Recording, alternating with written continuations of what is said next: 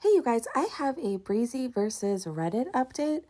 So I'm very entertained by all the comments saying that I shut Reddit down. Like one person with a small channel is capable of shutting a whole Reddit down.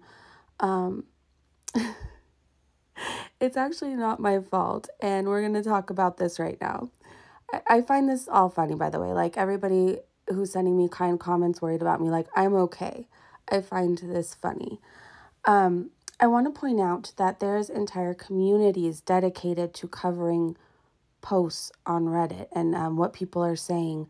So, me covering something on a public platform shouldn't have this many people crying. It really shouldn't. They were saying that I'm stealing their content. Well, aren't they covering foodies? So, I mean, come on, you guys. Anyways, so I've read dozens and dozens of comments of people saying, like, you know, fine, whatever you think about Breezy, all fine and dandy, but you're punishing us whenever somebody covers the Reddit and you guys close it up. Like, you're punishing the members in the community. And we're going to see the response. So the first comment we're going to read says, Breezy will come back whenever it's unprivated, so that won't help anything. And why are people upset over more exposure? Maybe there's some upset people, but why does that override the purpose of the sub and lock out normal subs? Because if you don't like a creator using it as lazy content, it doesn't hurt the sub having a creator make YouTube videos with the content. I don't understand why that's enough to shut down the whole sub. We Feed the Fire responded, look, it wasn't my decision. I found out after the fact myself, so I can't answer these questions. What I can say is that after the last video, we got hit with multitudes of BS reports on every post and comment made on the sub. We were brigaded by VIBs or whoever that decided to abuse the report function and ended up having to do hours of work to sort through it. This is on the heels of the last shutdown and Chantal coming for us that required we spend hours cleaning up the sub and reviewing content that could lead us to its permanent removal by Reddit.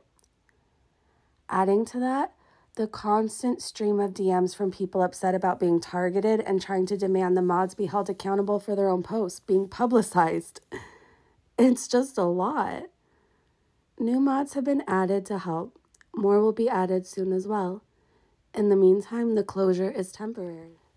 Let's look at this comment. So, Not As Brightly Lit said, brigading, a tsunami of reports and or threats by Foodie Beauty. All of that I can understand as reasons to take the sub down for safety and cleanup. And I appreciate the work mods do. I can't understand shutting it to keep Breezy from stealing screenshots, though. The reason most of us have heard is causing this recent shutdown. Everyone does that, and it's not going to stop. If there could be a little more communication as to what's going on, I think it would lessen the stress for mods and users alike. Let's see. Let me scroll up. Then they start arguing, you guys, that mods aren't getting paid for their work, yada, yada, yada. All right, you guys, I just wanted to show this because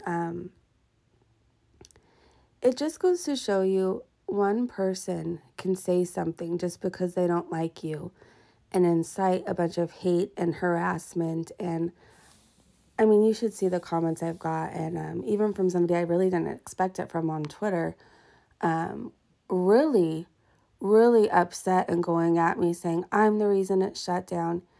You guys, one person with a channel of 9,000 subscribers, and I appreciate every single one of you. I'm saying, but one person with the audience, like the channel size that I have, it cannot do that. So many people, there's so many channels, you guys, that cover stories and what people are saying on Reddit and funny posts. There's a whole community for it. And those people don't get Reddit shut down. Those people are okay to do it. Why is it just not okay if Breezy does it? Anybody else can screenshot. Anybody else can talk about the Foodie Beauty Reddit other than Foodie Beauty herself or me, the two people they talk about. I'll say it again. Word of advice, if you want to remain anonymous. Don't use an obvious username. Don't use the same username everywhere. And don't say something online that you wouldn't say to somebody's face, especially on a public platform. If you want to have private conversations that nobody ever can stumble across, I suggest you do it in the DMs. Reddit is a huge platform. Anybody can stumble across what you say anytime, especially on Twitter. Private your accounts or talk in DM. I'm not taking anything from you guys, Foodie Beauty Reddit. What am I actually taking from you? If anything, more people have said, oh, I didn't know Foodie Beauty I didn't know there was a Reddit. And more people have came to you. I'm not hurting anybody by covering what you post. And if you're that worried about what you say, maybe you should think twice about what you say and how you say it and where you say it.